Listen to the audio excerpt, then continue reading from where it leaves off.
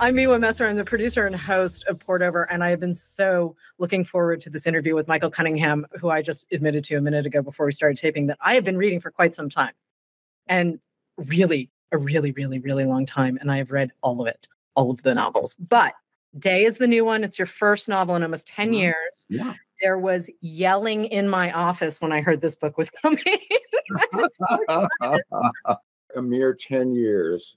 A mere 10 years, but I mean, there's been a lot happening. Would you set up Day, though? Because structurally, I love what you did, and it's a huge piece of the book, but I also do want to stay away from spoilers because we're airing as you pubs. Yeah. I think I can deliver a brief sense of the book that will be spoiler free. I was into a different book, maybe a third of the way done, with an entirely different novel when the pandemic, like Godzilla, came. Rose up out of the river and just destroyed everything. I couldn't find a way to work the pandemic into the novel I was writing. And it seemed, on the other hand, impossible to write a contemporary novel that did not acknowledge the pandemic. It would be like setting a novel in London during World War II and not mentioning the Blitz. But then, how do you write a novel that concerns the pandemic but isn't about the pandemic? You know, novels are about human beings. Right. And this needed to be a novel about human beings undergoing in their own way something that was happening to every person on the planet. So how do you do that? How do you do that? I finally settled on a structure, which is how the book ended up. It's one day in April, divided into 3 parts, morning, afternoon, and evening. But each of the 3 parts of this day takes place in a different year. Right. Morning is in 1999, before the pandemic. Afternoon is at the height of the pandemic. Evening is, I don't want to say post-pandemic because we're not post-pandemic. Right. But it is that the year when certainly in the lives of these characters, it's past. You know, it remains hanging in the air, but it is their lives after this catastrophe has occurred. And we follow them. I sort of think of it as the pandemic, for the sake of the novel, the pandemic is a brick with a hole running through it, and the narrative is a string that goes in one side of the hole and comes out the other. I love this cast. And I immediately knew I was back in a Michael Cunningham novel because of how we open and where we are and who these people are. And I know when I'm reading you, there's sort of a gentle entry into whatever we're working on. And I'm genuinely curious always about the characters. And I followed you into some pretty trippy places. I mean, Specimen days. It's like, okay, here we go. Yeah. It's you. I'm going to follow you. Yeah, this is the story of an android and a robot, a lizard Right. robot from another planet who fall in love. I was really happy to meet Isabel and her husband Dan and her brother Robbie. And I love the way you write siblings. It's so fascinating to me when you have 2 people grow up in the same family and like they don't actually have the same experience of the family. Like I love that. A very primal thing for me. But a big piece of this book, marriage doesn't necessarily make people's hearts go pitter patter in this book. I do feel like part of what you're doing is blowing up this sort of traditional marriage plot, and there's a nod to the House of Mirth. Yes. If you can bring Edith Wharton in, by all means, do it. Right? So I have to confess, I do need to read The Mill and the Floss. I have not.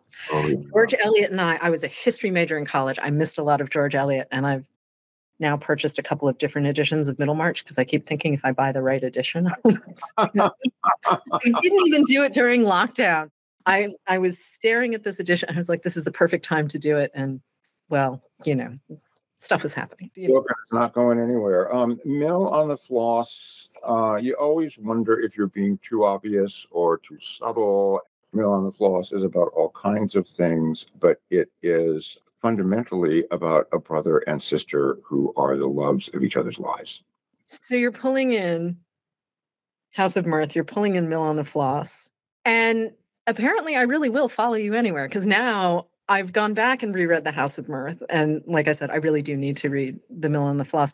But watching you play with these influences and pull them in, I was reminded of the introduction that you did to Death in Venice. There's a new translation. Yeah. You did this a number of, I think it was when By Nightfall came out. Yeah, it was a while ago. Yeah. And you're talking about how even your work, when it's not being translated into a foreign language, the act of writing is an act of translation, and that you are putting images and ideas and characters into language. And I love that. And I sort of want to start there because it gives us a way to bring in all of the work and Walt and Thomas Mann. And yeah, it's especially on my mind now because Mhm. I have been working with the first few of the translators. I've had long emails back and forth Mhm. with Dutch translators and the Spanish, and just starting to talk to the Danish translators. The basic idea, having worked with translators as much as I have by now, is that the original, in my Mhm. case, book in the English language in which I wrote it is already a slightly unsatisfying translation of the greater book you have had floating in a little cartoon balloon over your head for all that time. And that greater book is, I think, really not a book anyone can write because it not only uses language as evocatively and piercingly as language can be used, it includes whale songs and the sounds the constellations make. And there are little scratch and sniff sections where you can just feel what the characters are feeling without, you know what I mean? Yeah. So yeah, yeah. So I am saying to a translator, essentially just further the translation. Just take what's already something of a translation and rewrite it in Dutch or Spanish or Danish. One of the things that I was thinking about though as I read Day, and I love the structure. The idea is fantastic. It gives these characters, and there are a couple of supporting characters, so I'm not really going to bring into this conversation, but I will laugh because the baby's name is Odin, and I'm sorry, I'm still laughing about that. That was just a great idea, and people will understand what I'm talking about when they read Day. But so the structure and this sort of three-part, very sort of clearly delineated and yet really kind of, I need a word that isn't just Michael Cunningham-esque. So many words that are not Michael Cunningham. Well, I did keep thinking of Mrs. Dalloway, not just because of the hours, which isn't it's a book I absolutely love, but also because of what Woolf was trying to do when she wrote Dalloway, which was capture London in a particular moment after World War I, where the country had suffered this incredible trauma, right? All of the dead young men and the horrors of war and everything else. And she's doing it in a way that, as we all know, opens with Clarissa Dalloway going to buy flowers. And the idea that there are no tiny lives, right? It's the way we talk about these lives. And I felt that reverberating through Day. I mean, Daniel is having some career things happening, and Isabel has some career things happening, and Robbie has some career things happening, and there are still children who need the adults to be adults. All of these things, and yet you do cover the depth of the experience. Oh, I try to. Yeah, yeah. F. Scott Fitzgerald said of writers of fiction, you must not love your characters too much and must not hate them at all, Right. which has been a sort of operating principle for me. And I do my best not to sentimentalize anybody, but I love my students, and every now and then I will get a story from a student which I can only say, this strikes me as a story intended to show readers that these people aren't worth writing a story about. Ooh, You know what I mean? Yes, I do. Oh, yes, I do. And I would like to very much not read that story. Thank you very much. Well, I don't know if I would name names of particular writers, but there Right. was Martin Amis, there are, and rest in peace and God bless Martin Amis. But if anyone as a reader is looking for a kind of cauterizing meanness in a novel, Hmm. there are those novels to read, Right. and that's not what I do. You do, however, come at family sideways. And that's one of the pieces that I love. And it is a through line through every single book you've written. And this idea that family is, whatever we're going to make it, right? And again, like there are complications. Hmm, hmm, hmm. But can I also point out you had a pretty ordinary childhood? This is not you I've had a always nice life. This rented is my not coming out ordinary of childhood, but yeah. they can't really go back and change that. We were prosperous and suburban, and I know that quote unquote unorthodox families keep turning up over and over again. And of course, you don't start a novel and think, I'm going to write another novel about an unorthodox family, but it's just certain things just insist upon themselves. Mhm. I think for me, that sort of started early as for me as a gay man who has so far survived the AIDS epidemic. Yeah, thanks for two pandemics in one lifetime. Here's hoping that it stays at two. I was in the thick of it. I was involved in ACT UP, Yep. and it was really apparent that as people got sick, people contracted HIV and Right. AIDS. Any number of them called their parents and said, I've got two things to tell you. Mhm. I'm gay, and Yeah. a number of parents said, we love you, come home, we'll do whatever we need to do. But a number of parents also hung up the phone. Right. And what happened was that we collectively sort of formed alternative families. Right. Because if your parents aren't taking your calls, here's your new family. We are a disco bunny, a trans woman, and a leather daddy. I mean, that's a little extreme, but you know what I mean. I wanted to, I'll say, honor those alternative families, but I don't mean idealize them. Right. We thought about the same stuff. Right. The families do. It was not just all love and support all the time, but it was a lot of love and support, and it was really apparent that some of us had been raised with the notion that only your family will come through for you. And guess what? Right. It turns out this is not going to be much of a revelation for anybody, but it turns out that if your family isn't there, you can make a new one. And they will, in the case of somebody who is that sick, come to the hospital, fight with the doctors if necessary, plan the funeral, everything. And that really, I think, set me on a course Mhm. that I might or might not have followed otherwise.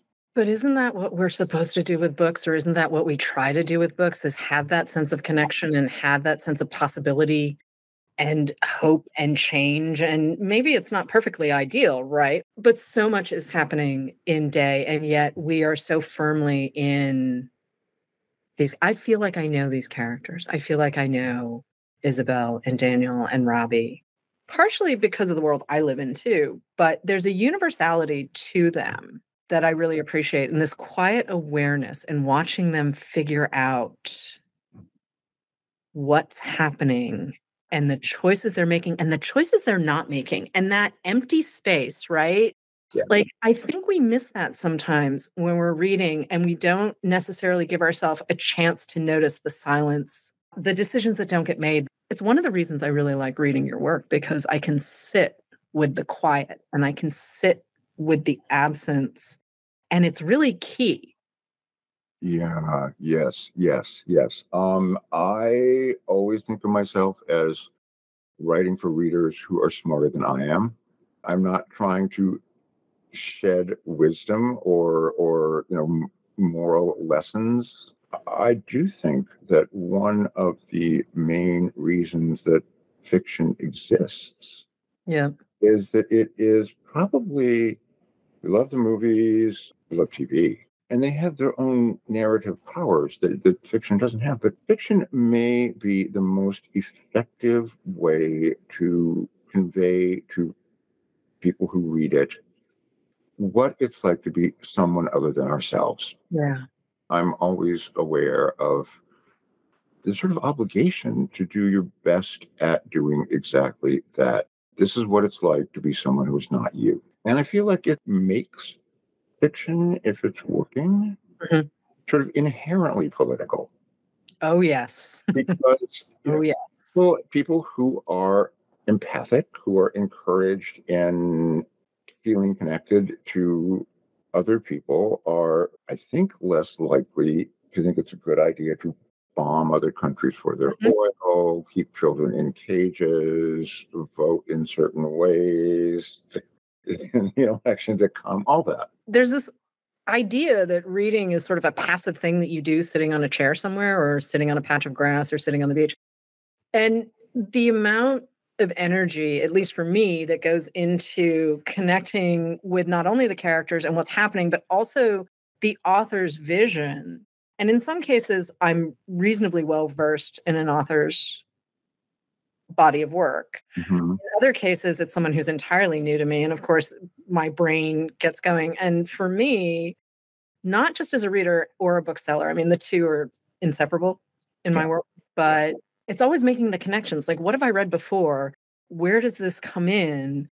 I mean, you brought me back to Virginia Woolf a very long time ago. I had been one of those kids who was just like, "Oh, right, yeah, of course, my mom talks about it, my grandma," like, and I'd gotten a little snotty about it. And you come around with The Hours, which I the first time I read it, I flew through it because I could not believe how connected I was to your world and these characters. That sent me back to Wolf's work. And I love having those moments of the rabbit hole, right? By nightfall, I'm going back to Death in Venice. And it's happened too with Bin's novels as well, like The Master. And I love that sense of community and continuation and connection that we get from reading. And, the more widely you read, like the bigger your world gets. Yeah, yeah, yeah. No, I mean, I slightly helplessly Mhm. seem to include various literary references, some more obvious in certain books than others. My brain is just full of books. Yeah.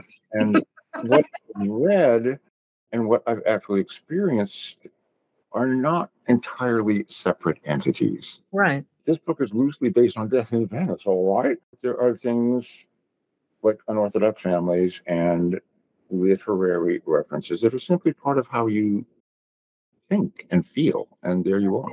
And I go back and forth on canon and how we approach canon and how canon does need to change. I mean, literature is a living, breathing thing, right? And it should challenge us. Like, we should be able to stretch when we read, but also, frankly, it should also represent us all a little better than perhaps it has. And also, I mean, I had people who were teaching me Steinbeck and Faulkner who clearly were not interested in teaching Steinbeck and Faulkner. And once I came to East of Eden, I was like, oh, hello. Hello. You hit all my Yeah, yeah. Yeah, a quick thing about who a reader is in this right. particular relationship, Okay. and yeah, you may be reading in a hammock or on the sofa, or you're probably not running a marathon while reading Mhm. a book, but it seems really important to me to be mindful of the notion that any work of fiction is a sort of dynamic, powerful, erotic-ish, whatever relationship between a writer and a reader, even if you are, however separated you are in time and space. Mhm. If the writer has been dead for 500 years, there's still a summoning. There is still a pact between writer and reader. And I'm always fascinated by the fact that no two readers read the same book. Right.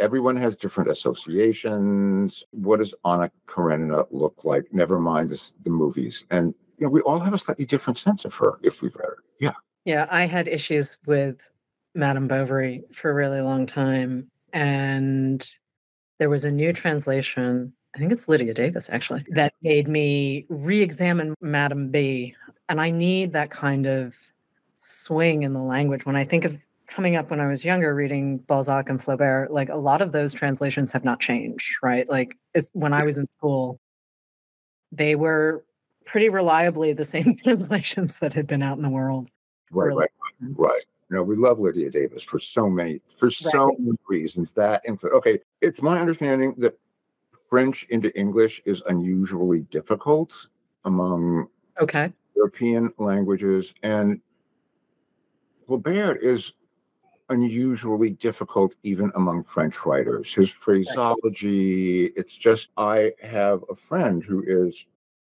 bilingual. Her first language was French, and I was reading a few different versions of Madame Bovary because I deeply love it. Not at first, not when I was a kid. Yep. It has a painting. It has an old painting on the cover. I don't know that, but I came around to it, and there is this sort of well-known line to the effect that we bang on a drum to make a bear dance when we would move the stars to pity. And every translation, I mean, it had, of course, they had it, but there was a slightly different version. We bang on a kettle when we would rather sing. They're different. Yeah. And I asked my friend, fluent in French and English. She said, actually, none of them is right. Oh, okay. Because she said, there's nothing in French that translates into move the stars to pity. It's just not a concept. Oh, okay. Yeah, no, I see exactly what you're talking Yeah, about. yeah. I mean, this comes up with translators all the time. Well, Um, I was thinking specifically also Chinese actually there are a lot of idioms in Chinese where the English translation is challenging. it's challenging and not just on the level of the language, though that's challenging enough. In Snow Queen, these two guys, two brothers, are talking about what they might still do with their lives. One of them says, or we could just drive out into the mad American night, which is from Kerouac. But you don't need to know, as an American reader, you don't need to know that that's Kerouac. You get it. This is Right. American fantasy about taking your savings out of the bank, buying a used car, and just driving out to see what else might happen. And my Finnish translator asked what that meant. And all I could think was, I bet you can't really drive out into the mad Finnish night, can you? And if you did, it would not read as a gesture of reckless optimism. You would be driving through birch forest until you fell into the ocean. There's a whole idea is Yeah, that particular case, this kind of American romance of the open road that aren't right. translatable. I was also laughing because I've spent a summer in Finland many years ago, and I was like, "Yeah, that just does no, none of that works." No one's driving out None into of the it mad works. Finnish night, or if they do, it's for other reasons than optimism about a second chance. Would you ever go back to the book that you'd started before Day? I mean, the one that you jettisoned because it wasn't working. Is there Um, something still there, though? Because it sounds like it was a multi-generational it saga. was, and I'm I'm not sure. It is on one hand alive and well, but on the other hand, it may just have been on the shelf too long. Part of why I ask is, are we in a place in the world where we are irrevocably changed? I mean, are there pieces of art that just simply can't come into the future with us because they don't work? And Yeah. you're obviously the only person who can decide on that front, but in that particular case with your book. But I do think, I mean, we've seen it in so many different points. And, by Nightfall, there is sort of this post 9/11 thread, but without ever saying, hey, all of these things happened and now we're walking around, da da da da da. And that to me, when I'm reading, is really important. Like, I know the context and I understand the context and I understand the timeline, but I also don't need it put in front of me in a 5 or 10 page writing on the nose kind of explanation kind of moment. And I'm wondering where we go. There are some writers who have said, I'm going to take this head on. And there are other writers who are like, no, thank you. I'm good. Thank you. Thank you. Bye. Yeah. I think we sort of have to wait and see where we go. Yeah, right. This is just related. What about the anti-Semitism in Edith Wharton and F. Scott Right. Fitzgerald, to name a couple? What about the misogyny in almost everything written Yeah. about 20 years ago? Yeah. Oh, Right? it's wild. There are things I've gone back to sort of reread, and sometimes it's a good decision, and sometimes it is not such a good decision. And sometimes it's really nice to be able to say, oh, that belongs to an 18-year-old. That Mhm. belongs to younger me, and that's great. And I don't need to go back. Like, I'm good. I think of a book, oh, you mentioned Steinbeck. I think of a book like The Grapes of Wrath as a good book to read when you're young. Yes. Yes. Steinbeck, go to Dungeon Steinbeck. You know what I mean? Yeah. Yep. And then after a certain age, it's just not useful to you anymore. Right. It's too simplistic. But if you're 14, it can actually make you a better person. I mean, I wrestled with Charles Dickens, and I know there are plenty of writers who love Dickens, and yay, congratulations. And from an intellectual standpoint, I understand what he's doing and how he's doing it and why he's doing it, and I do appreciate it. But I only have so much time to read so many books, and I would rather say, "Hey, The Mill on the Floss sounds like an actual miss. I really should grab that." Whereas I don't think I need to read Martin Chuzzlewit. I think I'm good. Oh, my sister, I'm sure this will be infuriating to any number of people, but I am not a huge Dickens fan. I'm just not. No author is going to be everybody's cup of tea. Right. Right. And well, all right, I can finally come out.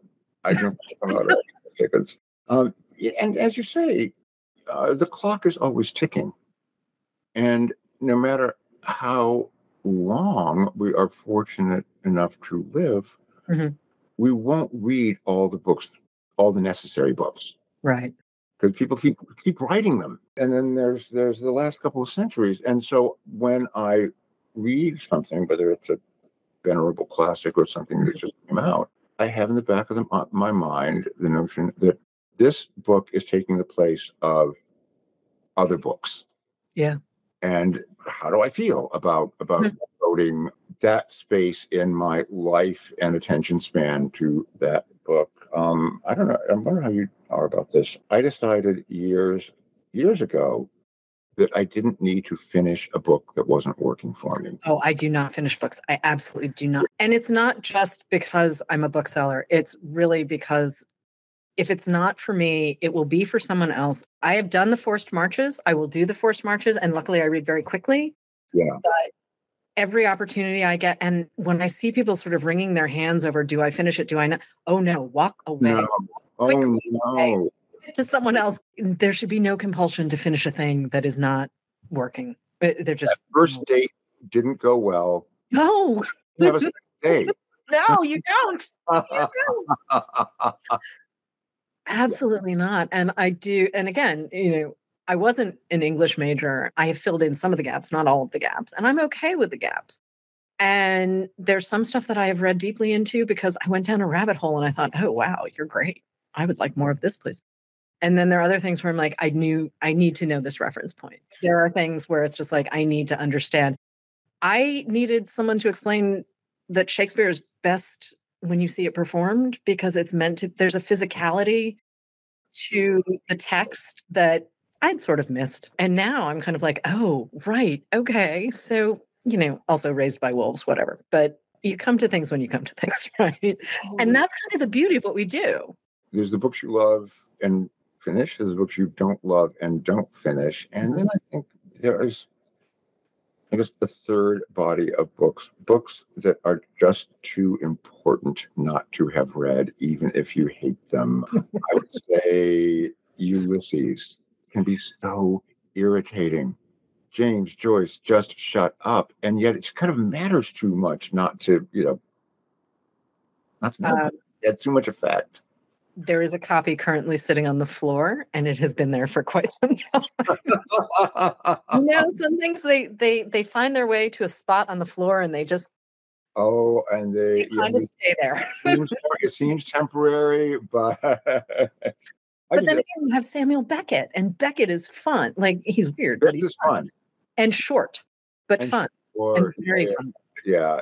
Now I feel like there are kind of two kinds of venerable classics. Yeah. There's the ones that are more fun than you thought they were going to be, and Uh-huh. they're less fun than you thought they were going to be. Well, humor is really subjective, and one of the things I do like when I'm reading you is you've got this very sort of subtle wit. That's Mm. how and it's just not mean, which is nice too. And I have my, books that I read when someone's tweaking another human being, but that kind of sly wit where you're kind of side-eyeing everything is really you even give it to the kids. Violet and Nathan get to do a little bit of the, Oh I'm yeah, sorry, no, they have like, really? their moments by all means. And I don't mean that as in they sound like 40-year-olds. They sound like children, which Yeah. the child narrator is 40-year-old. No, please, let's not do that. Oh, I know. Or children are sort of generic. Yeah, right. You've ever known a child, you know how untrue that is. They notice everything. And again, this goes back to as Daniel and Robbie and Isabel are sort of figuring out their thing. The kids are noticing more than the three adults realize. Oh, sure. And, Survival depends on it.